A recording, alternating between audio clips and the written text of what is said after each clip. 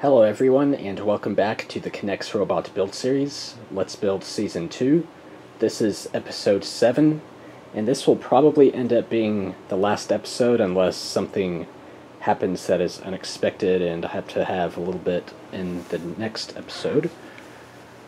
Where we left off, I had just finished replicating these towers and putting the tape on, and I ran a quick test. And there were some issues with it. The main one is that the motors were all going different speeds, which means that the tapes will not stay synchronized, which is really important in a robot. So what I'm going to have to do is make one motor operate all three of these. Right now you can see I have it linked up like that. So the motor used to go in that spot there, and now a rod will just come up, and same for all the others. And some chain will link them all together, and the motor will be right here. And I might have to use two motors and combine them, but I'll go over that later. The other problem is these reed heads for the second and third joints weren't really operating correctly. Sometimes they would be in that position, and then a pin over there that was supposed to switch it back was not doing that. And I'm not really sure why that was happening, but for this one I've rearranged it. As you can see here, the old one looked like that for comparison. And I tested this out just a few minutes ago, and it works a lot better now. I guess I could just show that real quick.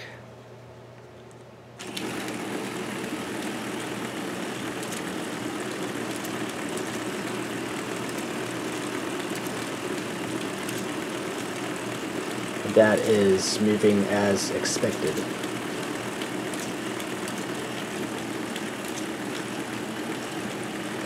And this is how I have the rod hook up to the transmission right now. It might be hard to see, but that's the perfect length for making it balanced.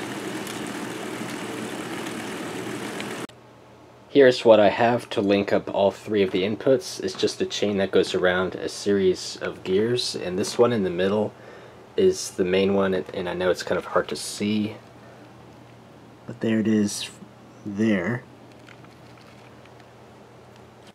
Right now I have this rod extended upwards, but I'll probably be able to just have a gear right here going to the next part, which I will explain in a minute.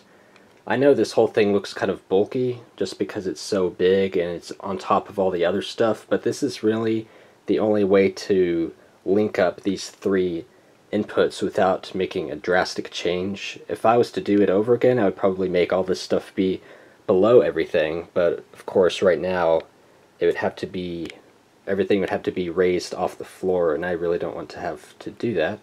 So I think this is a fine alternative, and it's really strong just because of these frame supports right here.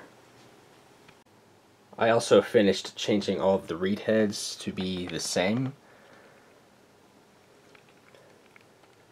Now let's explain this motor area. I would just have one motor on it, kind of like that, but that one motor would have to power not only these three storage towers, but the entire robot.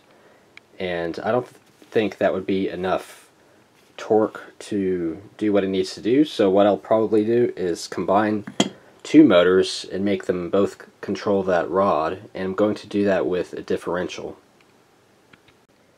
We can't have two motors connected to the same rod since they move at different speeds, and that would cause the rod to eventually be twisted and break really after a while. So what I will do instead is hook the motors up to a differential, one on each side. So one over there and one over there. And that means that if the motors are different speeds, it won't matter because it'll just turn the middle like that. And when both motors are going at the same time, this right here, the gear connected to the actual differential, will be what is connected to that rod. And that will enable these two motors to power the same input, or in this case the output of this. The differential and the motors are hooked up. Right now these motors actually move in opposite directions, so that isn't what I want, so I'll have to get a different one, but I just wanted to show them like this to demonstrate just how this differential thing works. So if I only plug in one of these motors, this chain right here is actually moving at half the speed as the motor, and that's a perfect 1-to-2 ratio. If this motor was the same direction as this one, then this would start spinning twice as fast, and that's how it's going to work. But if it is in the opposite direction, then the differential seems to stay in place, but what it's actually doing is it's slowly drifting this way. It might be hard to tell on the video, but that just means these motors are moving at different speeds, and I can also force it to move faster like that. And that just means that a torque that I'm applying to this motor or that motor is making the speed change even more. So that is why we need to have this system in the first place. I have replaced the other motor, so let's see what it looks like when it's running at full speed.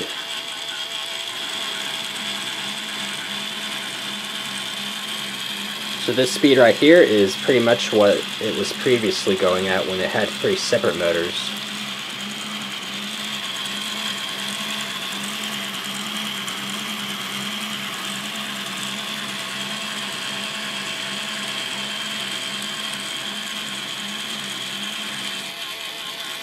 I'm actually not going to test out the actual tapes right now. I have everything in programming mode, so that's why they haven't been running.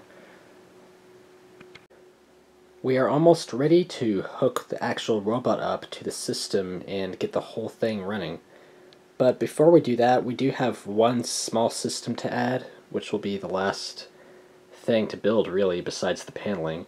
And that is a tape difference gauge. Now what do I mean by that? With the motors the way they are, since all of these are hooked up, they will always stay synchronized when the robot is running. However, what about when it's in write mode, like it is right now? All of these cranks are separate, and I originally wanted it like that just because it'll make programming easier. However, that means, say you program the first joint and the second joint, and then the third one doesn't have to do anything. If those tapes go around just a little bit and you don't do anything to the third tape, then that means this one is out of sync with the others. So that means even if a joint doesn't move, the tape still has to be running the same distance as the other two. In order to make sure that they're all synchronized, then I'll need to place near the top some differentials, one in between each tower, and that will let you know the difference between the tapes that are on the edges. So it'll have one between there and there and there and there. Once again, we are going to use differentials to perform this. So let's say the tapes are hooked up to this side and that side. So if the tape over here moves, say 180 degrees, like that, we know that the differential just moved up a little bit. And in order to make it move back down, this side has to move 180 degrees in that direction. So now it's back to where it started. That way we can find out the difference between these two inputs. So if one of them turns a lot and the other one stays stationary, then this, however many times this one turned around, is the difference between the two. And this one has to turn back however much this one turned to get it back to the beginning. And what I'll have is, on this gear here, there will be a loop of chain, and that will have an indicator. So when this differential is spinning, it will have a rod that is going up like that, and at the default position it'll be at 0, so it'll be like that. And then when it starts spinning, it will start drifting downwards, and you will know that the two tapes are unsynchronized. I've taken the back corners off from the towers, and here it is on the ground. So we have two differentials, one in between each tower, and I guess I will show one of them. So if I turn these gears at the same speed, the differential will stay in the same position. and it's kind of hard to do it by hand, but you can see it there. And I decided to use black gears right here instead of regular gears just because I'm running out of them, and this also uses less space, so I think that will be a lot better. And the other side is similar. This right here and right here are different because these two shafts on each side of the differential have to move in opposite directions. So this side needs to have even number of gears and this side an odd number of gears to make that happen. The tape difference gauges are finished. Let's get a better view of the differentials near the back. There are two strands of micro chain coming out, and the reason they go out this far instead of just ending right there is because I plan on having a panel behind it like that, so you will always be able to see this. I would show it moving right now, but the tapes are currently locked, so we will do that later, and I'll also put a piece on the chain so that we know which level it's at. We are almost ready to attach the robot arm to the control system, but before I do that I'm going to make some minor changes.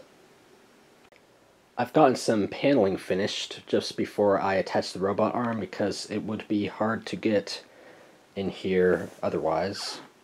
The main paneling is at the control panel, and this is pretty much the finished surface for that. I wanted this to look really nice just because this is the main place where you go to push levers and stuff. So that's why this paneling is really dense. The paneling for the rest of it will probably be more like this right here. And I have this for the chain that goes back, and I also put the chain in. So you can see that going back there. I also have this paneling here, which is really just a cage because you can still see a lot of stuff underneath. But I did that just because this area won't really be noticeable when the robot arm is attached, and it'll still allow me to see what's going on underneath. But it still gives a nice finished look to it. The robot arm is officially hooked up to the rest of the system, so now it is first to run our first real program. I'll make it short though, just so it doesn't take too much time. Right here on the control panel, these are just temporary, but they tell me which way the robot joint will go. So this one is for the second joint, that's why they are rotating. And the others, this is the first joint, so that arrow means it's going that way. And for the third joint, which is over here, the arrow going up means that the joint will go upwards. I have also lined up the tapes, and it might be kind of hard to see, but that's the tape difference gauge, so that means that the tapes are synchronized, and when I start programming it, that will go either up or down depending on which way I crank it. I'm not actually going to film me programming it because I've already shown that, so I will come back when the robot can actually be run. Unfortunately, we aren't going to see it work because the motors do not have enough torque to turn both the tape and power the robot at the same time, and even when I just do it by hand, it doesn't really seem difficult to do, but for some reason when all of those forces are added up, it just doesn't work at all. And it's not even like the differential's breaking or anything, it's that the motors will literally just stop running, and so I can't really do anything about that. Wait a minute, where did the tape go? Honestly, I started to take this thing apart just because it didn't work, and you can see that I started to take the paneling off and the tape is right there. But I don't think we should give up on it just yet. I think I will at least try to add 2 more motors onto this system, and that means it's going to need 3 differentials. So hopefully I will have enough gears to finish all of it because I am running out, like I said earlier. But hopefully when I have 4 motors here, it will be able to power everything. Here are all 4 of the motors hooked up, and I will show it running really quick.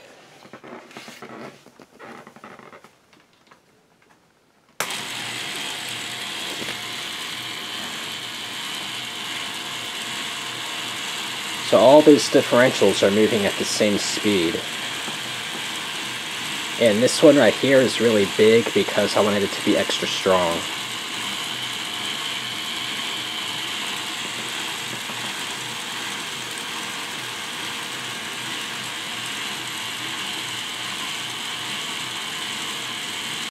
There's not really much need to explain this because it basically works just like the last one did, except there are just more differentials hooked up.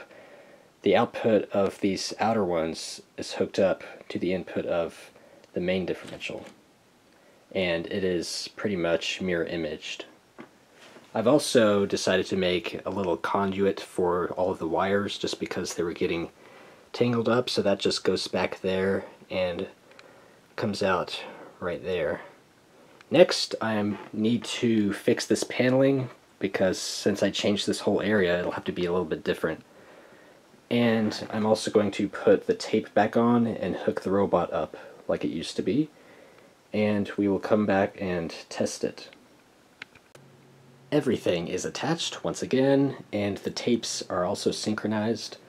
Right now I have the transmission set to go in a certain direction. So let's just test this out and see if this robot arm actually moves. It will move either in that direction or that direction. I'm not really sure which one yet.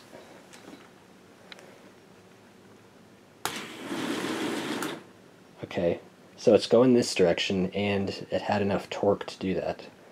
Let's try that again.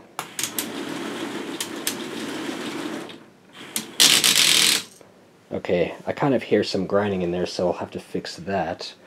But that did work better than the last time, because last time it didn't even move at all. Before I fix that gearing, I don't think I have shown if the tape difference gauge is actually working as I'm programming. So let's crank this tape over here, and we can see that the yellow marker is going down from the white rod, like that. And so we know that this tape right there is out of sync with the other two. So to get it back into sync, we will have to turn the second tape. So you can see the marker coming back up. And we line it up with the white rod, and now those two tapes are synchronized. However, when I cranked that one, this one over here became out of sync, and it is up there. So when I start going start doing the first joint, or the third joint, it will go back down to the white rod, and now all the tapes are synchronized. So that's just a demonstration of that part working. Another thing I should mention is there are some pins on the tape that are black, and there are 11 of them, and they are right before the start of the program, right there. And those signify that you shouldn't write any program in that area, and that's just because the erase head needs room to clamp onto the tape down near the bottom, and it can't clamp when a pin is in either direction. So they have to be in neutral. So if you never write a program for that section, then the erase modules will always be able to activate. I have fixed the gears down there, so hopefully everything works better. I just kind of had to space everything differently. What I've done now is I've put some tape, or some of the pins in the back. So I'm going to watch the robot go this way, and then I'm going to stop the lever when it gets to the other side. Then I will know how long the robot takes to get from there to there, and how long the tape will have to be for just to go from one side to the other. So let's see if this works.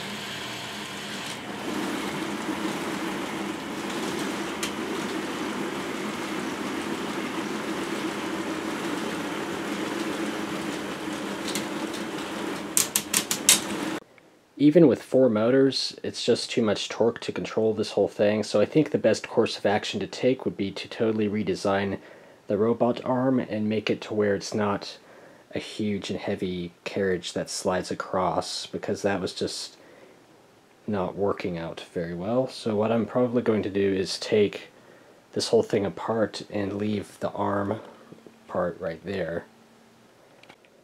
We are about at the 20-minute mark for this episode, so I think that will be about it for now.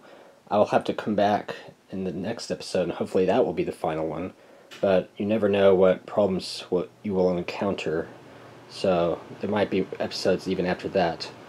What I plan on doing is, like I said, changing the robot arm to be different and be easier to move, and I kind of want to revisit the very first design that I did that had the first joint rotating instead of sliding across the track. I think that would be a lot easier for the motors to handle, and I kind of have an idea of how to make it more stable as well. So hopefully I will be able to do that. The only thing about that idea is it will probably take up more room than this did. This thing just goes across here, but the new idea will probably go out here. So I might not even have the space to do that, and it probably wouldn't rotate 360 degrees either, just because of not having enough room. So I might have to postpone this project just because of running out of space, and I will hopefully be moving to a new building space soon, but that could be within the next month or 2 or 3 months, so I'm not really sure how long I will have to postpone it. However, I will try to see what I can come up with, and I will keep you guys posted with the progress and if I'll have to postpone this project or not, or maybe even give up on it if it doesn't work out. I'm not really sure yet. Thank you for watching, and I will see you in the next one.